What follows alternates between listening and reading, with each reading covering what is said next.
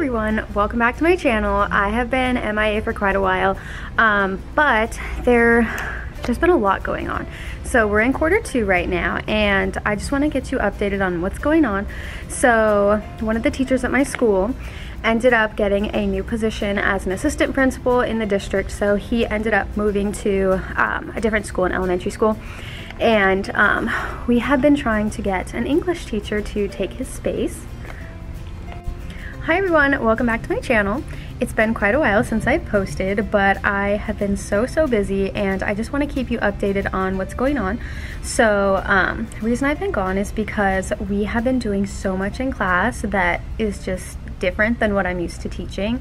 We're on a quarter system here, so every quarter I have the opportunity to teach something new, and this quarter I've been working with the book that I personally wasn't familiar with. And I've been like those teachers that you hear about where like you're reading 3 chapters every night to make sure that you're updated on what's going on in the book so that the next day you can teach those chapters, and it's been pretty hectic. So I've had a lot of stuff to do, and on top of that we lost one of our English teachers. He actually got a promotion, kind of. He applied for a job over the summer to be an assistant principal. So our English teacher, our English department chair, ended up leaving, and we currently have a sub. We've had a sub for 2 weeks so far, and we did go through the interviews and we hired a new teacher for that position. However, that's not going to be for a while until they actually get back to our campus, because they have to go through HR and like transferring and things like that. So anyways, we've had a sub here, and since he left, I got the opportunity, along with the other teachers, to kind of get some things that were in his classroom, such as tables and whatever. So one thing that I did get was one of these tables. So I have these tables here, which I got from another teacher, but this is what they look like. And I ended up putting it back here. So it's back here in the back. It just makes it more even. So these 2 chairs should be over here, and then 3 chairs will go here and 1 here. Kids don't really sit back here except for my ASB leadership class.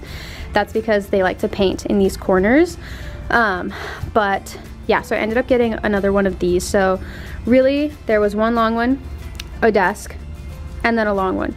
Whereas now there's one of these tables in the middle, so it's like this perfect streamline view, I guess. I don't know, it's a perfect fit there. In leadership, we have been doing pumpkins. Well, at least we did a while ago. These are just some of them, and they are so cool. Unfortunately, this one got black paint dripped on it, but man, these are awesome. And these are just some of them too. The students took them home. As you can see, my rainbow bins are over here. I used to have a dresser type thing here where I would put all the rainbow bins, but to be honest, the reason I had that was for their notebooks and binders, but the binders and notebooks were too heavy, so they would knock over those file holders, those magazine holders, and they would just knock them over and they would fall, so it bothered me. And then someone on YouTube told me just use printer paper boxes, so I did do that. So I have some over here, and these currently hold their notebooks. So this is for each of the periods. And then instead of binders this quarter, I decided to have them do like little portfolios. So this is what they look like, basically like this. So basically a student will have theirs, they'll open it up, you'll see table of contents and then all the work that we've been doing.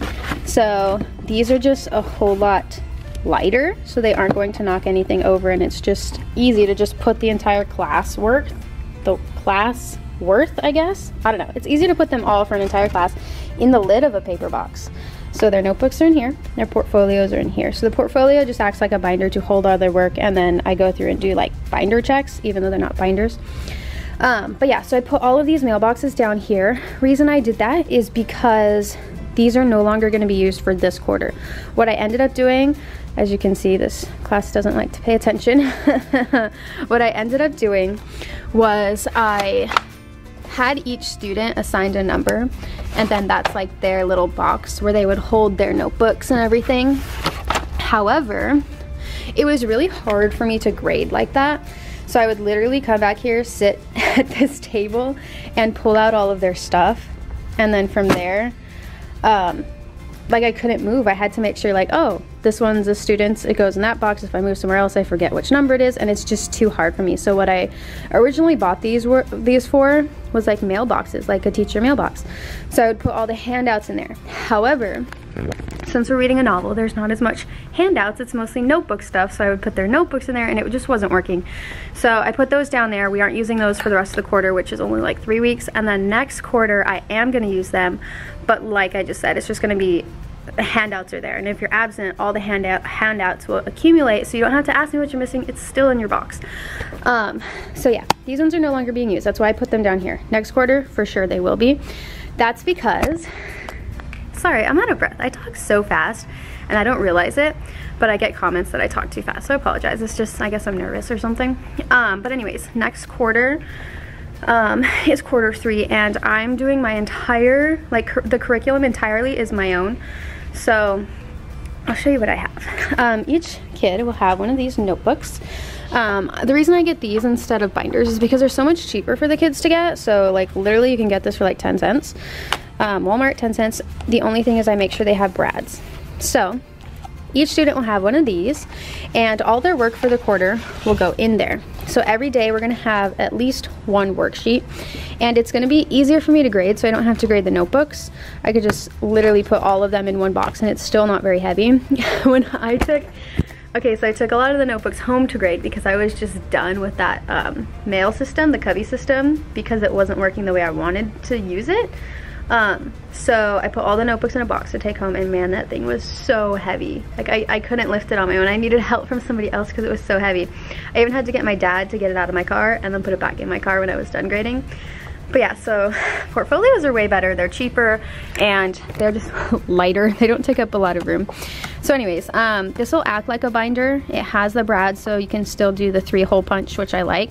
I know some portfolios, they actually look like these manila folders, but when you open it, it'll have 2 brads at the top. Reason I don't like that is because I don't have a hole punch like that. So I just decided these will work. They're 10 cents, it'll work. So anyways, when they open it up, they'll see their table of contents, and they're gonna fill this out every day when we do our assignments, or maybe every Friday. They put the assignment title, the due date, what they got on it, and then out of how many points it was. And then I'm still doing class numbers, so the desks are numbered, but I'm going to have, like, I'm gonna erase the desk numbers so that I can move the seating chart very easily and their number won't have to change. But the number will just follow their Chromebook and their cell phone holder. But yeah, so table of contents will be first. This is their assignments, classwork, and homework. And then this would be the back. I just didn't have this done by the time I made these copies. So this is like the back of this first one, or the second page for table of contents. And this is where they keep track of their tests. So the test topic, when we took it, what they got. Then we have their participation. Are they talking in class? Are they doing the activities that we do in class? Are all the participation over here? Are they turning in their cell phones? Are they talking too much or whatever? So this is 7 here, which it should be 9 since we have 9 weeks, but I don't do the first week participation and I don't do the last week because last week is finals and first week we're still doing schedule changes. So there's 7 here. So technically 7 weeks worth of participation. And this one has 8 since there's 7 tests. And then the first week I do give a test that is basically just like a syllabus test and rules test. So that'll be the first week too. Portfolio scores, I grade it 7 times, so once every Friday basically. And then down here is their overall grade, so they're able to calculate their grade. So usually I do weighted by percent, but this quarter, next quarter is when this is taking place. Right now, this quarter we're doing something different. But this quarter we are going to do points instead, but the points add up to be the percents, if that makes sense. So classwork and homework is you got this many points out of this many. So they'll just take the score, like example, participation. They'll take the score, add it up, and then they'll go down here for participation and they'll put what they got here, and then they'll add up what it was out of, and it's out here. So they can see exactly what their points are, and then the total, add up all these points, what the whole class is out of, and put it here, and then add up how much you got in the whole class and put it here. Then they can calculate their own grade. So I like this just so they can be on track and on top of everything that they're doing. Even at the end, they have to write their grade in here for their final portfolio like thing. This is what they can see. So anyways, this is just the table of contents stuff. So this is all in order of their assignments on this first page. And then as you follow this, you'll see the assignments. So the first one is our syllabus. And then on the back, we have a syllabus search, which is just right here. So syllabus we go over in class, their homework.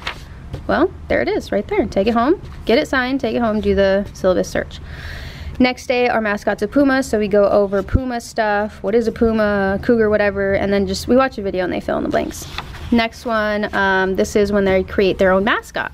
So this is their homework. So this is classwork for the first day, or sorry, classwork for the second day, homework for the second day. Next one is the letter I write to them. So I read this to them in class. This is a short day, so I just read this to them, talk about it, and then they write me a letter on the back. Fourth day, we go over the First Amendment. That's because I am a young teacher and I think it's something that women in general deal with too much, and that's harassment, sexual harassment, and just inappropriate behavior. So although I teach English, I go over the First Amendment all the time. I tell them what they can say, what they can't say, especially things that they shouldn't say to a teacher. If you are a young teacher, I'm sure you get it all the time. If you're just a female teacher in general, I'm sure you also get it all the time.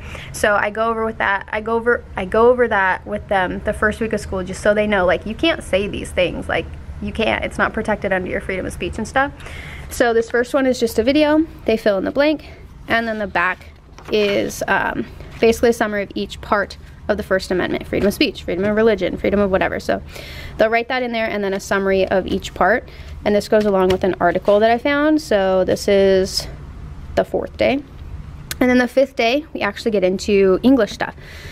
So, or sorry, the fifth day is a test on all this stuff. The next week we get into English stuff. So this is plot, definitions, and then fill out the plot. So it's kind of just a lot of different things. Homework's on the back, classwork, and then if classwork continues on the back, their homework is another page that they take home, do the homework, and then continues. And the next day, classwork, and then homework, and then classwork, and then homework. So it's just a lot easier for them to keep track of their things, and instead of like homework always being a new worksheet or homework always being in their notebook or online or something, it's just easier for them to just go through like, oh, we did this classwork, now we have to do the back for homework. I thought that would be easier for them. And plus, this is everything that I made, or things that I found and just put together.